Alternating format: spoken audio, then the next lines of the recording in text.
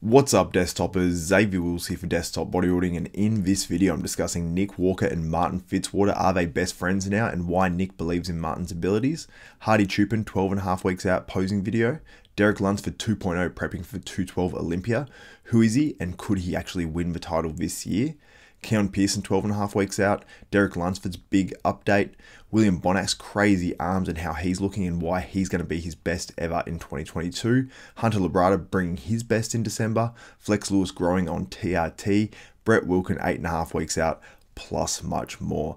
It's a huge bodybuilding news video, guys. I hope you enjoy it.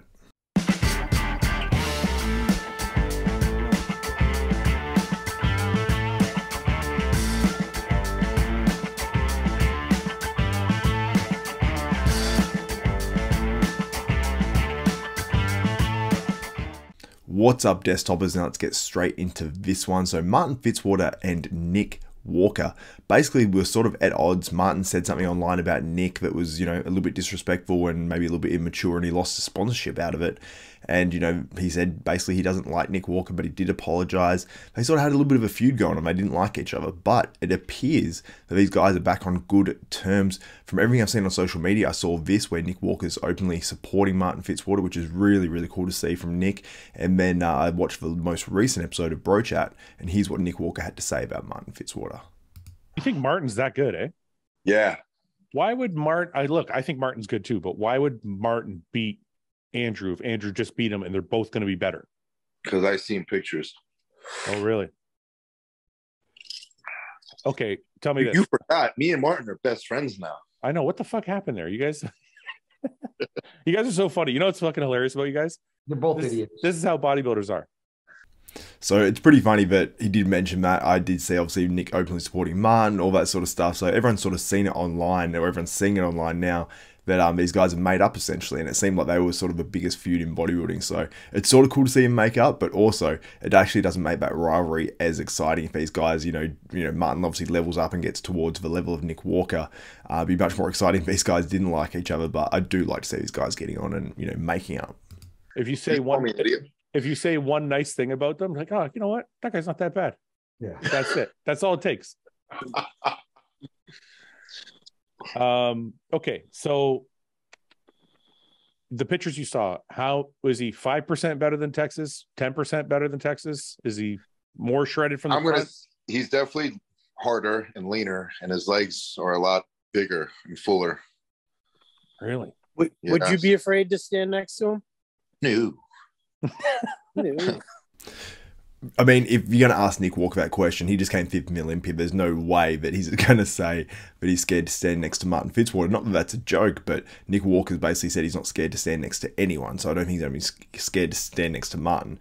So obviously believes in Martin Fitzwater big time. I believe he picked him second when he did his predictions, and it's good to see these dudes making up. And let me know what you think in the comments below about Martin Fitzwater, how he's looking now, and what his chances are of that 2022 UK Arnold Classic. And I did want to mention as well, this is the most recent physique update I've seen from Marc Hector, who's looking absolutely ridiculous. Will his legs be big enough? Let me know what you think in the comments below on that. I'm looking forward to seeing how he matches up, because he's a wide guy. He has put on a ton of weight. Reportedly, it's 25 pounds more muscle from when he last stood on stage, where he looked awesome, but he definitely was undersized. So I can't wait to see how that looks against, the likes of Andrew Jacked, Martin Fitzwater, James Hollingshead, who's also looking great right now.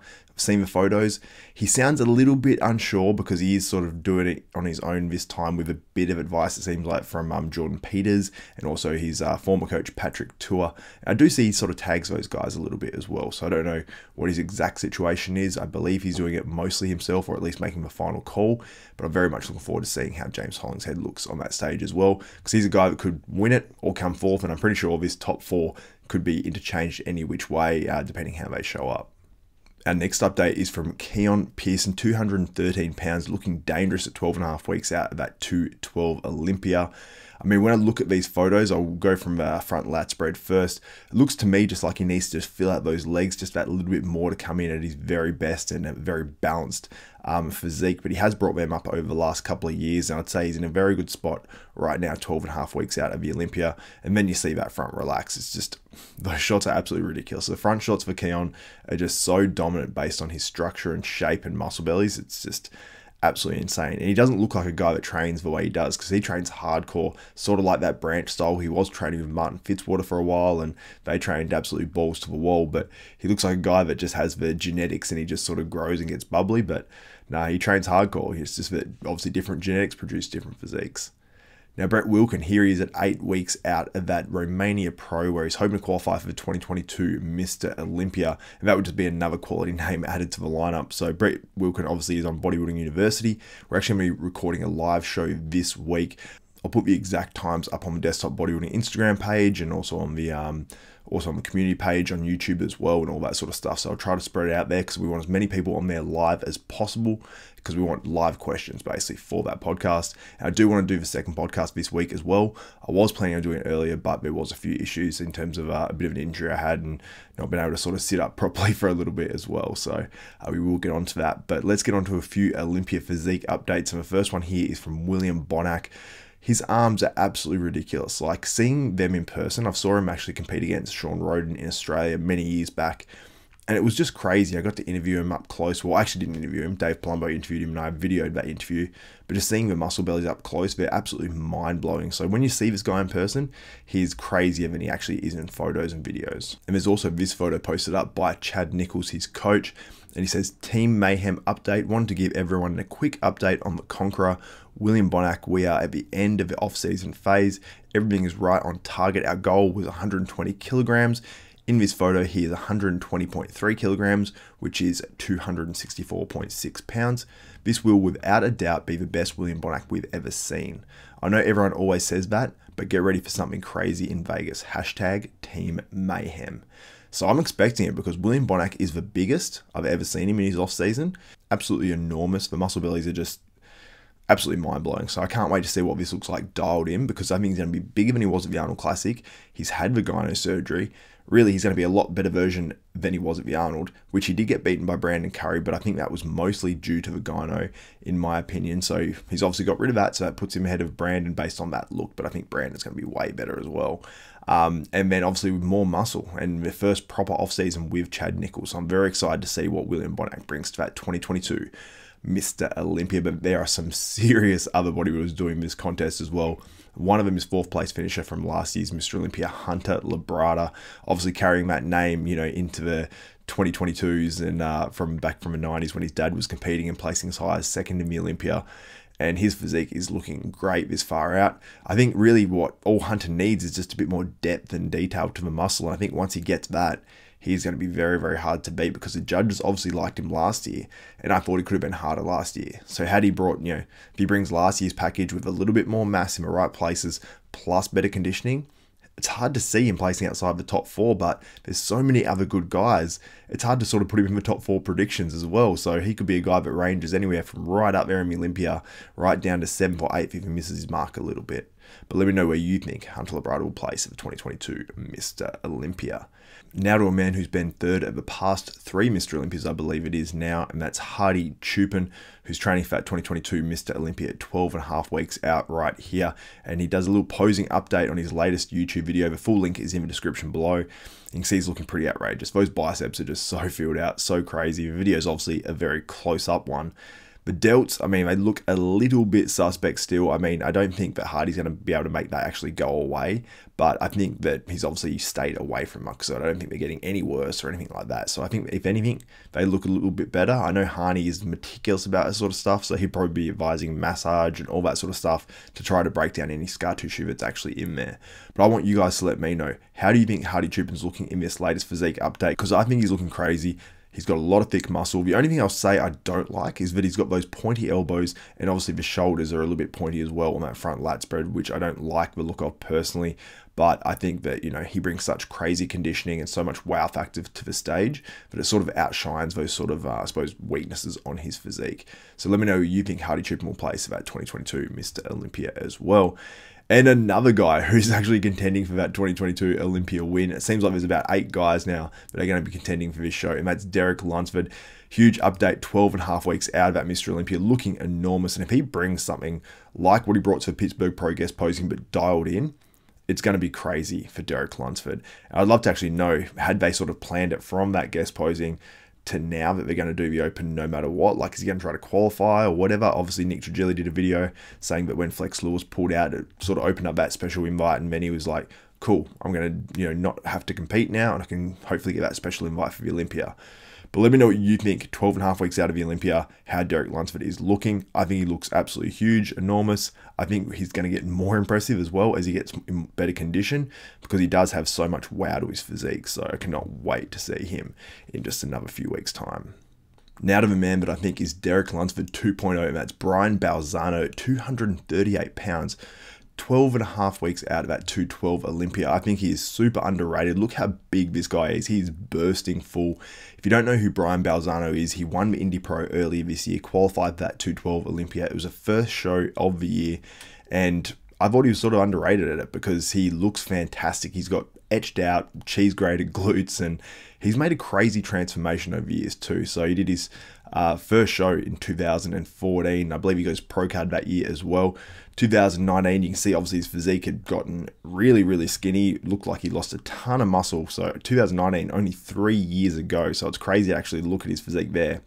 And then you go to 2022, where he's qualifying for the Olympia, adding a ton of mass to his physique. So I cannot wait to see where the future lies for Brian Balzano. I think it'll probably end up being in the open class, considering he's 238 pounds right now. But I think this guy is a serious contender for the 212 Olympia. I will say one thing, and the one thing that I think he can improve to place higher at Mr. Olympia, and that's basically just holding his poses longer, because when he hits his poses, sometimes he doesn't, you know, hold them for hardly any time at all. So he's like, you know, transitioning for 90% of his sort of routine when he comes out. So I'd love to see him hold those poses longer and just sort of really etch out that detail, because when he hits some shots, they're so impressive that you just want to sort of look at the shots. So if he held them for 2, 3, 4, 5, 6 seconds each one, it would just make so much more impact rather than just watching him sort of transition. So I'd love to see Brian Balzano take that on board and just sort of hit those poses a little bit longer. But let me know what you think. Should he hit his poses longer or not? And how do you think he'll do at the 212 Olympia?